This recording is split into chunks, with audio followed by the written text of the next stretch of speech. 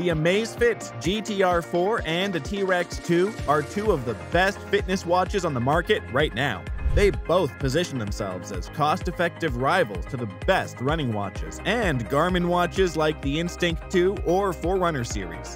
Plus, it's a trustworthy companion to take on your outdoor adventures. But how do they stack up against each other? Which one is better? Let's find out. For more information and updated prices about the products mentioned, check the links in the description box below. Without further ado, let's get started. In terms of price and availability, the Amazfit GTR 4 launched globally on the 1st of September 2022 and is available to buy now directly from Amazfit in many countries for $199. The Amazfit T-Rex 2, on the other hand, is $229 full price, but at the time of making this video, it's already down to $189 on certain sites. Don't worry, it's legal. Both the T-Rex and the GTR sport a unique design. However, the Amazfit T-Rex 2 looks like more of an outdoor sports watch, being able to withstand harsh conditions and still be right there with you, even in the heat of the moment. It's 47mm wide and about 14mm deep, with a large 1.39-inch screen. Its rugged look is completed with exposed screws on the wide bezel and 4 buttons, 2 on each side, which help you navigate around the watch with relative ease. That said, the design won't be for everyone. It's similar in size and design to the Fenix 7, but unlike the Fenix 7, there aren't options to customize the watch to make it less bulky. Even so, the watch weighs in at only 66 grams. Weight aside, one thing that really stands out when it comes to the design of this watch is the bright 1.39-inch AMOLED screen, with a resolution of 454 by 454 pixels. It's really vibrant and crystal clear, and is easy to view on the move, even in direct sunlight. As we've seen with watches like the Fenix 7 and the Forerunner 955, the screen also has touchscreen capabilities, although, like Garmin, you can still navigate around the watch via the buttons should you have sweaty or wet fingers. Nevertheless, the watch comes with a silicone strap, which is pretty standard for most sports watches on the market these days. It's worth noting, however, that the silicone band seems to be attached to the watch with unusual-looking screws. So if you're someone who prefers to customize your watch, it might prove difficult to add a different strap. Moving on to Amazfit's GTR 4 design. This watch has a 1.43-inch HD AMOLED touchscreen display embedded into an aluminum alloy bezel. The screen has a 466 by 466 pixel resolution and is protected by the tempered glass lens, which has an anti-fingerprint coating and an anti-glare bezel. Even so, it comes with a watch crown and a push button on the edge of the case. The bottom of the watch case is made of a high-gloss sprayed PC shell which protects and houses the BioTracker 4.0 PPG biometric optical sensor. The quick-release strap is made of either fluoroelastomer, leather, or nylon. Nevertheless, I prefer the one which comes with the fluoroelastomer band because the leathery strap of its predecessor seriously tarnished the value perception of the watch. The new kid got skills. That said, the GTR 4 really feels like a premium smartwatch. Well, maybe not quite as premium as the all-ceramic Huawei Watch GT3 Pro, but quality enough for the price. If only the watch crown and the push button were also aluminum, that'd be excellent.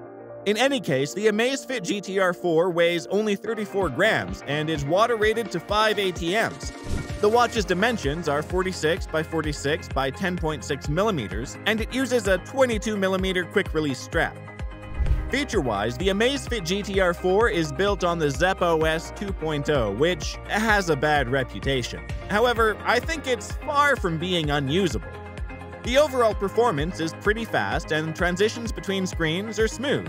The layout and menu structure is easy to understand, probably because the watch uses similar interactions to other modern smartwatches. You swipe left or right to view the screens and tiles, down from the watch face to access settings, up from the watch face to check notifications, and so on. As for features, the GTR 4 does everything you can expect from a decent smartwatch in 2023.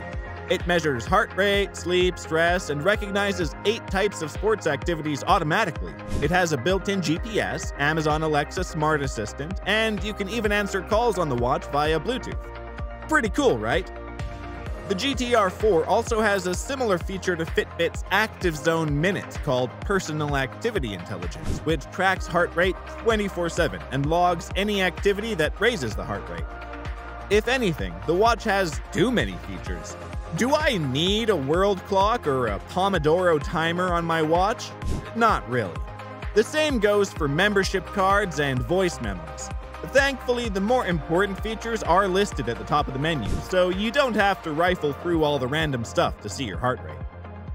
The Amazfit T-Rex 2, on the other hand, allows you to see your smartphone notifications, although you can't yet respond to them.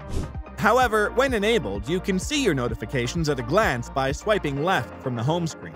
That being said, the T-Rex 2 also has a weather widget, which allows you to see the day's predictions at a glance, and you can add widgets like your calendar, menstrual tracking, and breathing to the watch.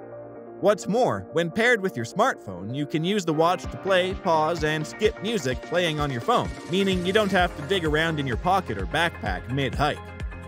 Another cool app I appreciate is the Camera Remote app, which, when connected to your iPhone or Android device in camera mode, allows you to use the watch as a remote for mid-hike selfies. I also think it's neat that you can download a GoPro app on the watch. Moving on, in terms of sport tracking, these two watches have bucket loads of options. For starters, they both come with more than 150 sports modes available, all of which can be customized to show different data screens during the activities. However, Amazfit's T-Rex 2 comes with 8 sports which can be automatically tracked on the watch once you've enabled its ExerSense algorithm. What's more, when it comes to tracking different workouts, the watch has all the metrics you'd expect. From simple time, distance, calories burned, and heart rate to the more technical such as training load, anaerobic capacity, and VO2 max. The watch also has training templates, which are pretty much workout plans on your watch. There's sleep tracking, a built-in barometer and compass, and a multi-band GPS, which is seriously impressive for a watch at this price point. Nevertheless, if you're buying this watch for a multi-day trail running adventure or even a long hike, it's worth noting that some of the mapping features mentioned on the website aren't yet available on the watch. At the time of writing, you can't upload GPX maps on the watch. You can only use the breadcrumb functionality to navigate back to the start of your run or trail. This should be changing soon, however. Moving on, like the Amazfit T-Rex 2, Amazfit's GTR 4 recognizes 8 activities automatically, and these are treadmill, outdoor running, elliptical, outdoor cycling, indoor walking, rowing machine, pool swimming, and walking. The wearable also recognizes 25 strength training movements automatically, similarly to Garmin's. And as with Garmin's, it's an interesting feature more than a useful one, as I wouldn't really trust my watch to keep track of my reps and sets for me. Nevertheless, it's available. That being said, there are some pretty cool advanced running features on the watch, such as track run mode, smart trajectory correction, and virtual pacer. Now, I appreciate that people who need such features might not opt in for this watch, but rest assured, they're available, which adds to the versatility of the Amazfit GTR 4. Overall, the Amazfit GTR 4 is a very decent fitness smartwatch. Its build quality is admirable, apart from those plastic buttons, and the AMOLED screen is bright and pretty. The features are plentiful, and the watch is excellent value for money overall. The Amazfit T-Rex 2, on the other hand, is a decent watch for those looking for a bunch of features and want to spend around the $200 mark. You could easily use this for most of your activities, and it can track just about every sport under the sun. Personally, if I were choosing between Amazfit's T-Rex 2 and the GTR 4, I'd go for the T-Rex 2. That being said, the chunky design won't be for everyone, and neither will the Zepp app, especially if you've ever used the likes of Garmin Connect. So if you're looking for a Garmin around this price point, the Forerunner 55 is the brand's entry-level running watch, which will easily get you around most races.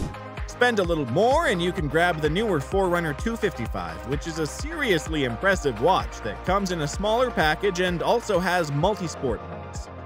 If you are thinking about getting yourself a Garmin, make sure to watch our video ranking the top 5 best Garmin models you can buy in 2023. For more information and updated prices about the products mentioned, check the links in the description box below. Thank you for watching, and see you all in the next video.